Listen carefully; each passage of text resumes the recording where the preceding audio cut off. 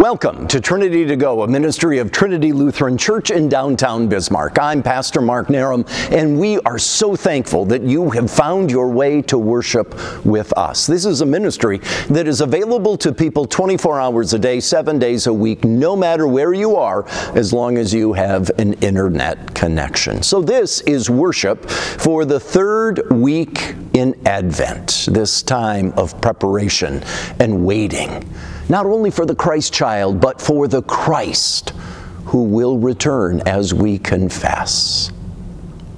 So we gather this day in the name of the Father, and of the Son, and of the Holy Spirit. Amen. Our prayer of the day today, I invite you to pray along with me.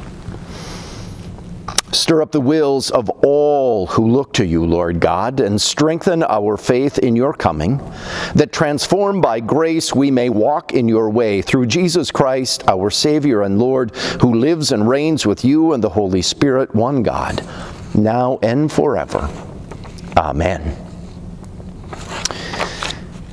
So our first reading this day comes from Isaiah, the 35th chapter, beginning with the first verse. So a quick bit of background. The prophet describes the return from Babylonian captivity as a joyous procession to Zion. God's coming reign will bring a renewal of creation in which health and wholeness will be restored. There is no need for fear, for God is coming to save. Isaiah 35, beginning with the first verse.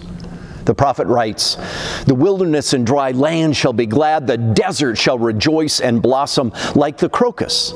It shall blossom abundantly and rejoice with joy and singing. The glory of Lebanon shall be given to it, the majesty of Carmel and Sharon. They shall see the glory of the Lord, the majesty of our God. Strengthen the weak hands and make firm the feeble knees. Say to those who are of a fearful heart, be strong, do not fear. Here is your God. He will come with vengeance, with terrible recompense. He will come and save you. Then the eyes of the blind shall be opened, the ears of the deaf unstopped. The lame shall leap like a deer, and the tongue of the speechless sing for joy. For waters shall break forth in the wilderness and streams in the deserts. The burning sand shall become a pool, and the thirsty ground springs of water. The haunt of jackals shall become a swamp. The grasslands shall become reeds and rushes. A highway shall be there, and it shall be called the Holy Way. The unclean shall not travel on it, but it shall be for God's people. No traveler, not even fools, shall go astray. No lion shall be there, nor shall any ravenous beast come upon it. They shall not be found there.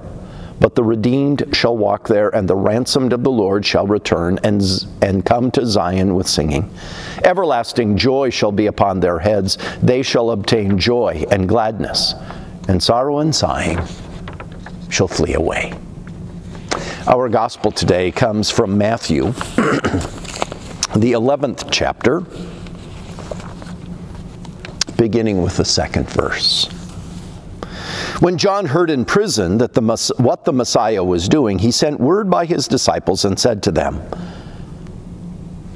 "Are you the one who is to come, or are we to wait for another?" Jesus answered them, "Go and tell John what you hear and see.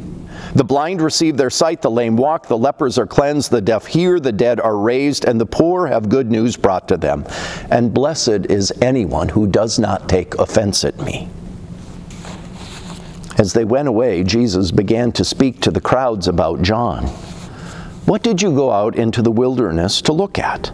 A reed shaken by the wind? What then did you go out to see? Someone dressed in soft robes? Look, those who wear soft robes are in royal places. What then did you go out to see? A prophet? Yes, I tell you, and more than a prophet. This is the one about whom it is written, 'See, I am sending a messenger ahead of you who will prepare your way before you.' Truly I tell you, among those born of women, no one has arisen greater than John the Baptist, yet the least in the kingdom of heaven is greater than he." This is the word of the Lord. Thanks be to God. Well, grace to you and peace from God our Father and our Lord and risen Savior, Jesus the Christ. I am a firm believer in the power of imagination. Unleashed, our imaginations can dream great dreams, ponder new possibilities, help us to live into the faithfulness that God is inviting us to, calling us to. Back in the day when I was in the process of building a congregational renewal workshop, I was doing some research and I ran across an article. And the title of the article was something like, "Bob the Builder Got It Right." Well, who's Bob the Builder? Never seen the program myself, but for 3 to 5-year-olds, at least 10 to 20 years ago, Bob the Builder was a big hit. It was a cartoon about a guy dressed in construction gear with a tool belt around his waist, and what often happened was something was broken. And the question always came to Bob the Builder, "Can we fix it?" And Bob's question, after taking a little bit of a look, I understand, was, "Yes, we can." The article, which was kind of a report on some sociological studies that happened both in the US and the UK, said that Bob the Builder got it right, that asking questions like, "Can we fix it?" open up our minds, allowing us to see new possibilities, to think about new things, to engage new activities. Bottom line, questions are really, really important because they can help us lead to new discoveries. So here we are in Advent, in this in-between time, a time of already not yet, and that's what we're celebrating. I think it's almost like standing in a doorway, right?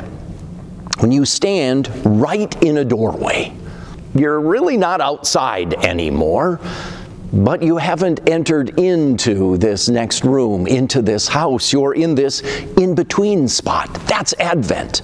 An in-between time, we have had the birth of Jesus, where God took on flesh, came into this world, encountered humanity at its fullest as fully human. But the kingdom has not fully come, right?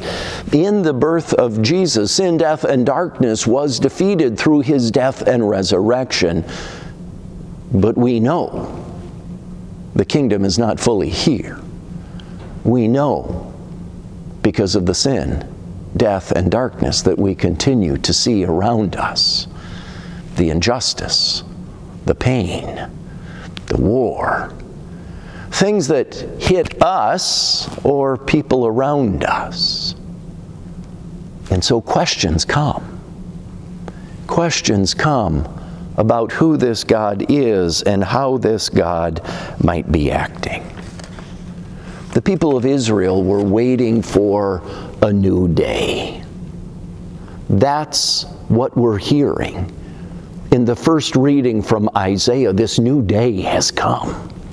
This is a proclamation from God through Isaiah that a new day has arrived, a day where deserts will blossom, where the path will be made clear, where God will come and stand on behalf of God's people and lead people home. Remember the context. The first chapters up until this point of Isaiah are really words of condemnation that are spoken to the chosen people. Why? Because they haven't been following what God called them to. They haven't been taking care of all of the other chosen people. The elite, the powerful, those in control have turned their back on those in need. And not only that, instead of following God, they've chosen to make political alliances to try to protect themselves. And in those opening chapters up until 35, God speaks a word of judgment. And that judgment came. It came by a foreign power, a power by the name of Babylon that came in and defeated the Israelites, trampled the temple, grabbed the powerful and led them away, right? We've talked about this before. Well, there in captivity, the people had to begin asking questions. Questions like, is there forgiveness? Lord, will you come back to us? Will you restore us? Will we ever be able to go home? And God speaks. God speaks a word of promise through Isaiah here in this 35th chapter. God speaks of a day that will come.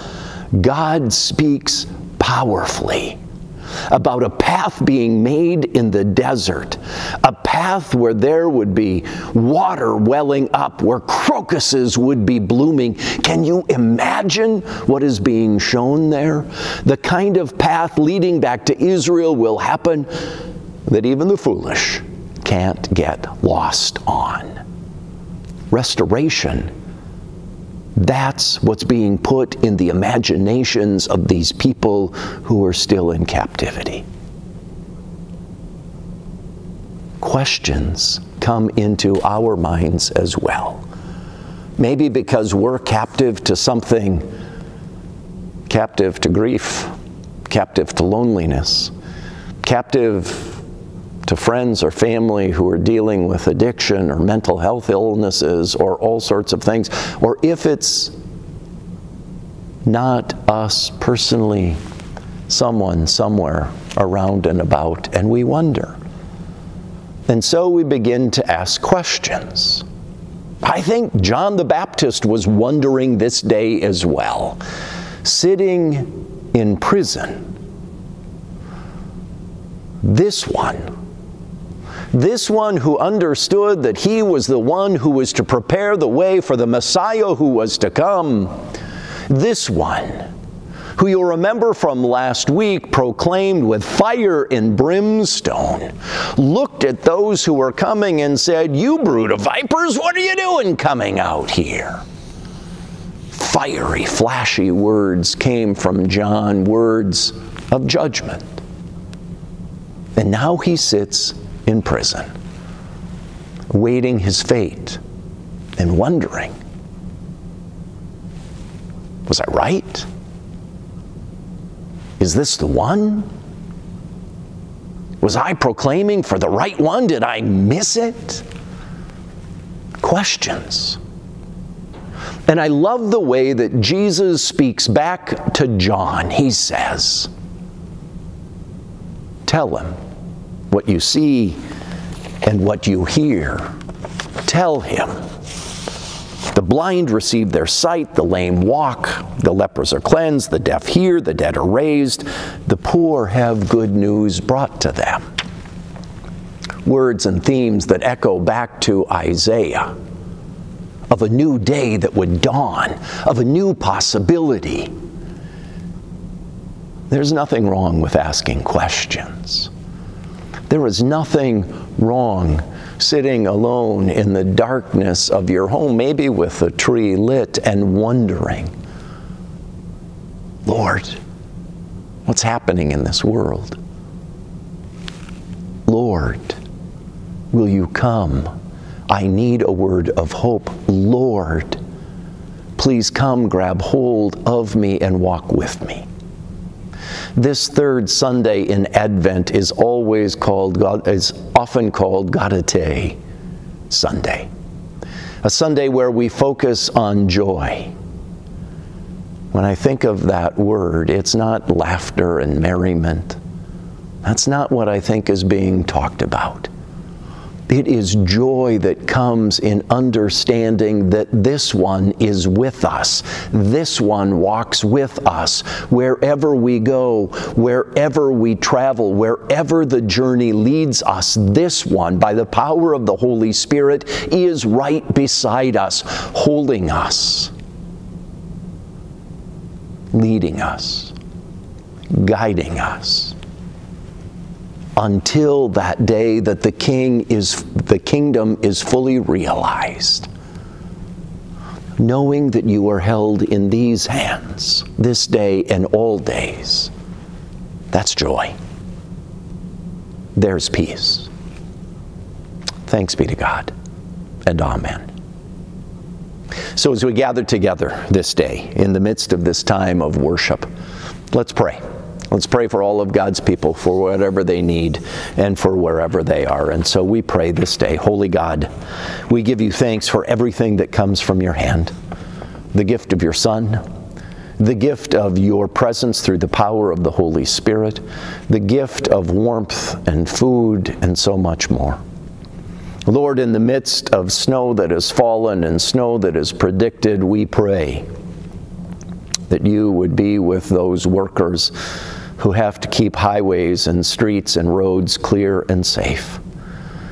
Be with law enforcement personnel who respond, as well as those firefighters and ambulance personnel. Be with those who have to get to work to make sure that people are safe and cared for. Lord, we give you thanks this day for food and family and friends. At the same time, we look around at the injustice, Lord, and help us, stir us, move us to action in one way or another to care for your people. Lord, we lift all of these in your holy and precious name, but this day we also lift before you friends and family who are sick or hurting or in need of your healing hand, especially Don and Mike, Annette and Jan, Jim and Elizabeth, Melissa, Kathy, and Eric. Lord, all of these things, on whatever else you see that we need, we lift in the name of your Son, Jesus Christ, our Lord. Amen. I invite you to join me in the prayer our Lord has taught us. Our Father, who art in heaven, hallowed be thy name. Thy kingdom come, thy will be done on earth as it is in heaven. Give us this day our daily bread, and forgive us our trespasses, as we forgive those who trespass against us. And lead us not into temptation, but deliver us from evil. For thine is the kingdom, the power, and the glory, forever and ever. Amen. Well, brothers and sisters in Christ, I am so glad that you have found your way to worship with us this day. If this is helpful to you, I invite you to let friends, family, others know about it. Let them know that there is a place, that no matter where, there is always a gospel word for them of God's love and grace and mercy, God's invitation that they would come and drop a knee to this one, the King of Kings. This ministry is supported completely by your gifts and tithes. I'm going to put an address up, would invite you to consider dropping a check in the mail to help support this ministry. You know, we're able to do things like make sure that there's food outside because of the faithfulness of people. We put out 12 bags of food every weekday so that folks who might be living in difficult circumstances have a place where they can pick up some nutritious food really easily. We support the work of places like Ministry on the Margin, who keep a warming house open 24 or all night long so that those without another place to stay won't freeze to death. We take care of supporting places like Camp of the Cross and Missouri Slope, all through your offerings. So I invite you to be a partner with us in these incredibly important ministries.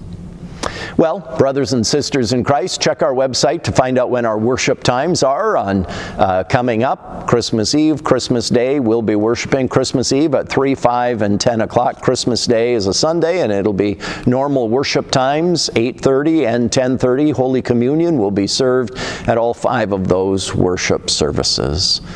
Well, brothers and sisters in Christ, great to be with you. Now may you receive God's blessing. Now may Almighty God, Father, Son, and Holy Spirit bless you this day and always. I'm Pastor Mark Narum here at Trinity Lutheran in downtown Bismarck. So great to worship with you this day. Until we see you again, God bless.